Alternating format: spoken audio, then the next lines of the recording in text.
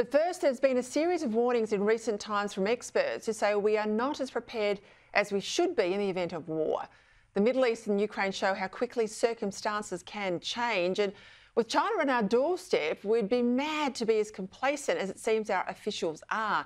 One such expert who isn't complacent, former head of Home Affairs Department Mike Pezzullo, who said in a speech last week, and I quote, "We face," he says, "before 2030, the credible prospect of having to defend Australia during a major war in the Indo-Pacific." Now, there's a lot that needs to happen to make Australia better prepared, but one common sense measure Pezzullo has cited is to publish a new Commonwealth War Book, which could, and he says this, deal with the entire span of civil defence and national mobilisation, which would be required to move to a war footing. As they say, hope for the best, but prepare for the worst. Joining me now, former Deputy Prime Minister John Anderson. Well, John, I found this speech by Mike Pezzullo, to be fascinating, but the reminder about this war book, and I'll put it up on the screen for people at home, our last version of it was published in 1956, and, landscapes changed dramatically then, of course, but we all saw with COVID how hard it was, slow it was to get the apparatus of government moving. For the agencies to know what to do, hospitals at one end, schools at the other, our borders, all of this stuff. We had huge issues with our supply chains, vaccines, masks, the whole box and dice. Now in war, much harder still. I reckon we'd be mad not to working on a document like this. What do you think? Well, I can only agree with you. I would make the point at the outset that Mike Pezzullo is a very good strategic thinker.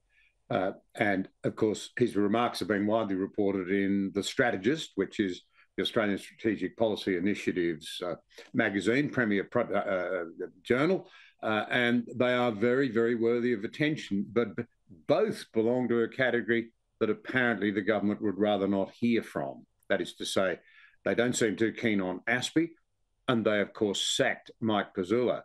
I'd be doing the opposite in both cases. I'd be upgrading ASPI, and I should declare I'm on the council of it, and I would be bringing Mike back into security circles and seeking his advice, because he's a very high-quality individual. Now, the war book in 1956 was there because it was a Cold War. It was a dangerous era. The Australian people knew it was a dangerous era. Everyone now is telling us that it's just as dangerous again now. They all are, from the Prime Minister down. Why we would not be looking at what defence would need, as well as how it would be backed up if something goes wrong, is mind-boggling. I am well advised that, in fact, Angus Houston and his report to the government made it plain that this area should be addressed.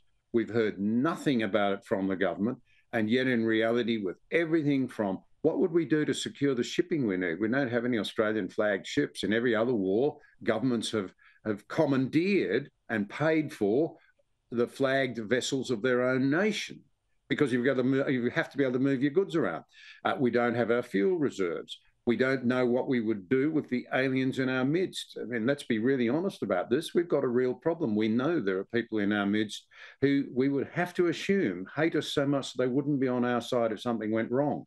What are the plans to identify those people and make sure that they don't become a danger from within if we're involved with external dangers that may involve our defence forces? The questions are endless. This is Anzac Day. Are we really worthy descendants of those giants who laid down their lives, 62,000 in the First World War alone, to ensure that we can live like we do today? Are we worthy descendants of them? I ask myself that every single year. I think a lot of Australians do, John.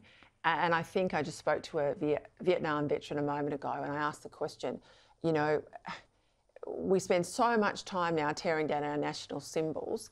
How do we turn the tide? He said, look, if you go after Anzac Day, you're picking a fight with a lot of Australians who have a war connection. But I have to say, I think we're all a bit asleep at the wheel with Australia Day. We thought it was a fringe fight. And then, of course, local councils weighed in, the federal government weighed in, and now we're told we're supposed to feel shame about our history and the project to dismantle our institutions and our symbols won't just stop with Australia Day. So how do we fight back now, not wait for the inevitable? Two comments. I think you and I would share the view that the cream of our young people, particularly the young Z, Generation Z, the 26 years and under, the best of them, I think, are really waking up. And I think in part, particularly the male cohort, they're waking up because of the overreach of the activists who keep telling them how despicable they are, how they are the inheritors of this bad culture. Well, actually, it was your grandfathers and your great-grandfathers who were so terrible. That overreach, I think, is pushing them back to sensible places, although it's radicalising some others and pushing them towards the Andrew Tate model of masculinity. And I think the other thing that I would say is that we desperately need leadership, and the two are related. If you look at the Middle East, honestly, we're not being led as a country. If you look at defence, the obfuscation, the trickery around our supposed expansion in defence spending, it won't keep up with inflation. We wonder why young people are reluctant to be involved in the Defence Forces or to stay if they do go in. For half of them, there's no future there because the government talks big and there's nothing happening. It's mind-boggling. I mean, as you and I have just sort of said, are we worthy descendants? I'm the son of a man who almost lost his life. Literally was one of those soldiers given up for dead by the medicos on the battlefield in North Africa. I lived in the shadow of a man who risked all and almost lost all so that I could live the extraordinarily interesting and comfortable and free life that I've led. I'm not so sure that our current leaders recognise just how harshly history is going to judge them if they don't do the thing they're charged with, which is to lead. And there is no greater responsibility for the Prime Minister and the team around him than the defence of the nation. There is no greater responsibility. It's why we created the Commonwealth of Australia.